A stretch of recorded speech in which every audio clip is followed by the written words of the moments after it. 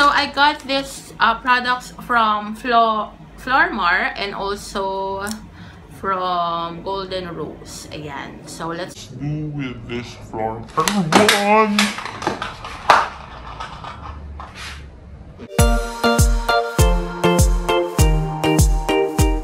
Hey, it's me Rachel and welcome to my channel. For today's video, I will be having a haul. As you all know, recently we went to Hong Kong and I purchased some of the products there, pero konting-konti lang talaga yon. And also, I already include the products that I purchased from Landmark, Watson, SM, and also from Forever 21, and of course, hindi mawawala ang PhilBeauty products. So, speaking of that, please stay tuned until the end of this video because I will be having a surprise. Yes, so please stay tuned. First products is from SM Department Store / Watson. So I got this Maxi Peel facial cleanser because I'm running out of this product na. So I got this one. It only cost 47.75 pesos. Ayan. Next products are these two matte lipstick from Golden Rose. This is a buy one take one product. So it only costs 399 pesos each. The original price is that. Pero right now they are on promo. So buy one take one siya. Only costs 399 pesos. So I got in the shade, ano bang shade to? 18 and 13. Ayan siya guys. So nude colors yung kinuha ko because gusto ko lang kasi yung ma-wear ko everyday, yung mga ganon. So, right now, I'm into nude. The product claims, sabi nung babae, long-lasting daw siya and transfer-proof. So, if you want to have a review with this product, please comment down below, guys, at gagawin natin yan. Kung gusto nyo lang guys, yes, comment lang kayo sa baba kung gusto nyo i-review ko tong products na to. So, these are the swatches. Ayan siya. Para siyang crayon. So, yes, I'm very excited to try this one. Next product is this Flormar eyeshadow. Yan. And the shade is neon. Neon orange ata to. Ano bang shade to? Basta yun. Neon eyeshadow. And then, yun. Pero orange yung kanyang shade. Yan siya. Ito yung kanyang likod. So, nabuksan ko na siya. And guys, let me tell you, nung sinwatch ko siya dun sa Flormar stall, talaga nang surprise ako sa pigmentation niya guys. Isang ganun lang, super pigmented na. So, let me see. Yan siya. So, ito yung kanyang packaging. Meron maliit na mirror here. And then, this is the product. Yan. And let me swatch. So, isang swatch lang tayo, guys. And see the pigmentation. Oh my G. So, isang ganun lang to ha. As in, magaan lang yung pagkakaswatch ko, guys. Right now, they are on sale. The promo is ongoing and it only costs 129 pesos. 50% off siya. Pero yung kanyang original price ranges from 249 to 299 pesos. So, if you want to grab this one, go to Flormar stalls. So, next items in here are from Landmark. And then, ano ba meron dito? So, I purchased another Color Icon Wet n Wild bronzer. Kasi nasira na po talaga ang aking bronzer. So, I need to purchase one.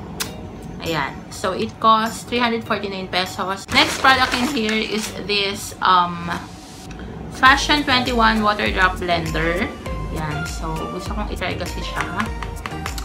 And then, it costs 195 pesos. So, next item in here is this Garnier Micellar Cleansing Water. I got the blue one. Meron din siyang pink. Pero, ito kasi yung suitable for oily to combination skin and also for acne-prone skin. Kaya, ito yung kinuha ko. And, gusto ko lang talaga siya itry kasi a lot of beauty gurus here in YT community are raving for this one. I want to try that out. Kasi meron ako dito for waterproof and for waterproof lip and eye makeup remover. Pero, ito hindi ko pa siya natatry. So, gusto kong itry yung micellar water from Garnier. Next item in here is from Forever 21. Yan. So, yun guys. Bumili ako ng blouse kasi I will be having an event this, ano ba? End of this month. Kaya, kailangan ng parang business attire daw ang kanyang peg. Kaya, ito. Kumuha ko ng magandang blouse and ipapartner ko na lang siya with black jeans and then yon. So, ito siya guys. Nakita na ko dito and si Ian din yung pumili nito. I got this one for magkano ba siya? I got this one for 915 pesos. Basta maganda siya guys. May ganap siyang ganito sa likod. Bukas yung likod. So, I'm gonna pair this one with a black spaghetti strap para hindi mahalay look. So, let's move on with the products that I got from Hong Kong. I placed it with a big Forever 21 bag here. So, andito sila lahat. And hindi ko na po isasama yung mga foods na na-purchase namin dahil yung iba ay nawala na dahil napamigay na po at nakain na namin. Pero if you're wanting to have cheap chocolates, you can have it sa central district nila. Pero hindi na kami nakaabot doon dahil kulang na ang oras. Sa Mongkok kami bumili. Okay naman, marami namang mga choices doon. Like sa Bonjour, merong mga chocolates doon na isang container cost 39 Hong Kong dollars. So, 1 Hong Kong dollar is equivalent to 6 pesos. 6 to 7 pesos. Kaya, yun, medyo pricey din, pero minsan lang naman to guys. Go na. First product is here. So, I already wear it. Yan. It is Captain Songjungki. Yan. It says, "You are my everything." As you all know, adik po kasi ako sa Descendants of the Sun. Ayan. So, I got this one in green. My sister purchased the pink one. Same design. So, naunahan niya ako sa pink. So, wala na pong choice.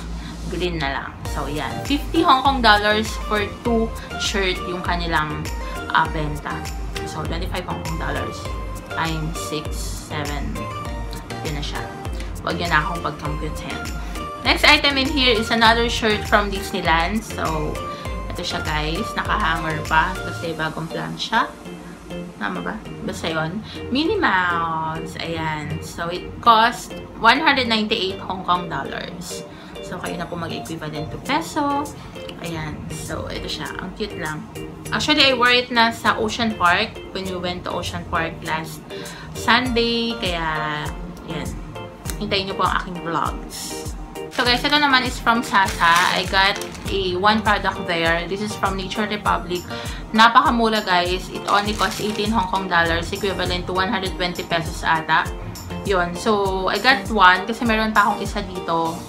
So, ang dami ko naman bibilin kung ano, diba? Basta, yun. Pero, nagsisisi na din ako kasi hindi pa ako bumili ng marami.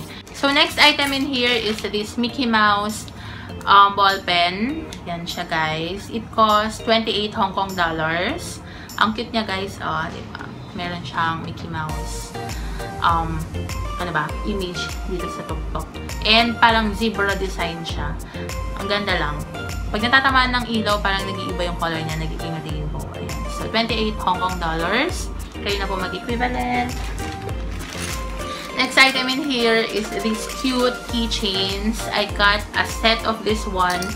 6 pieces ata siya. Pero kinuha niya yung iba. Kaya ito na lang po yung natira sa akin.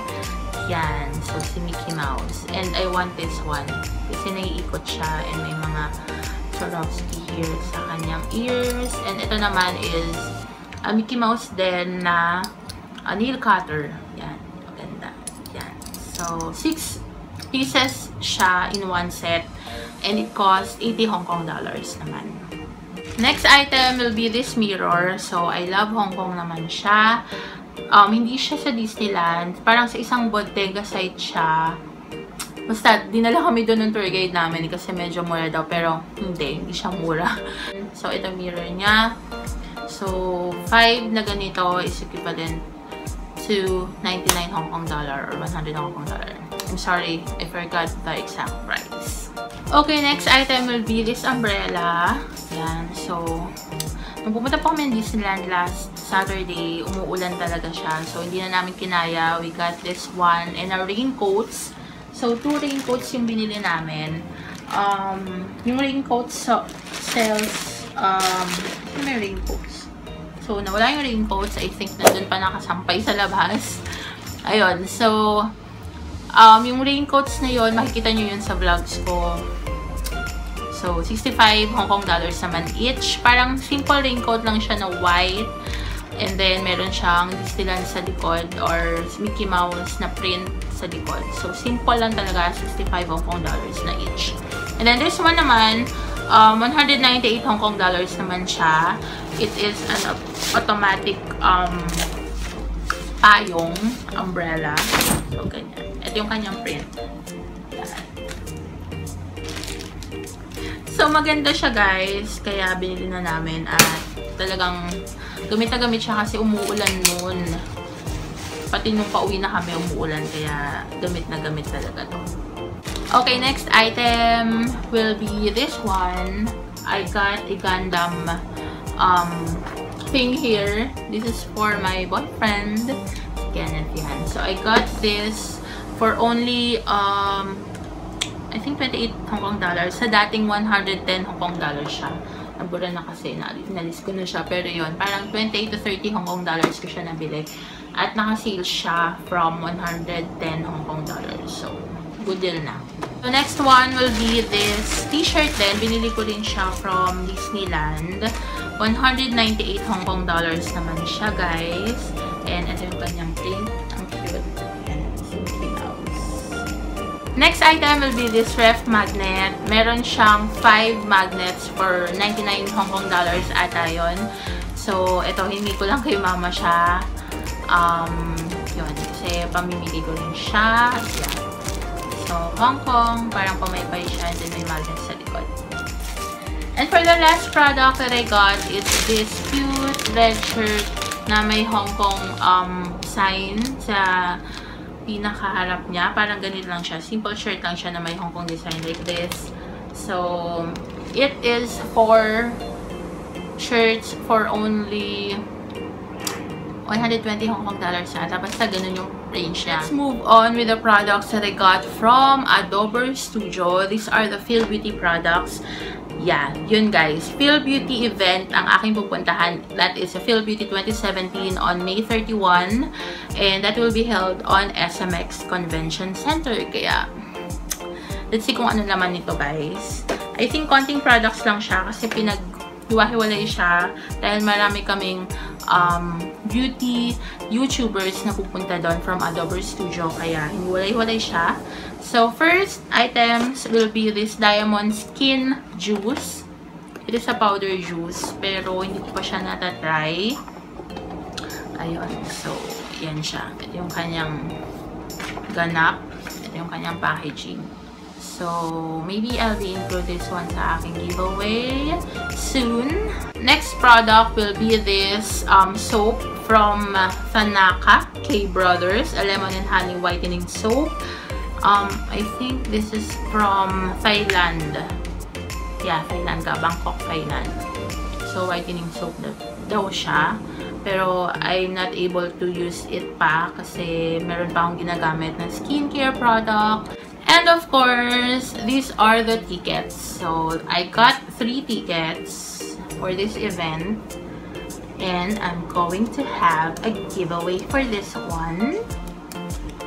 So guys, makakasama ko kayo for the PhilBeauty 2017 event on May 31. It will be on May 31 to June 2. So, it's up to you kung kailan kayo pupunta. Pero sa SMX Convention Center siya on Pasay City. Then, it opens at 10 a.m. on May 31 and June 1 until 6 p.m. While on June 2, 10 a.m. and it will last until 5 p.m. naman. So, yan. It's up to you kung kailan kayo pupunta. Pero me, with my Adobe family, pupunta kami na May 31. So, if you want to see us, see me, so go ahead because I'll be giving this out to you guys. 3 PhilBeauty tickets siya. 2 for me because I have a friend to be accompanied with. And 1 for you, of course, hindi kayo mawawala sa amin. At syempre, kung gusto nyong makasama ako on this event, please, sumali na kayo guys. I will have the mechanics down below. So, please follow that. And, yes. So, there's a lot of products that you can claim on this event. Kaya, I'm very, very excited. Kasi there's a variety of products in different countries. Kaya, free yun. Free nyo makukuha.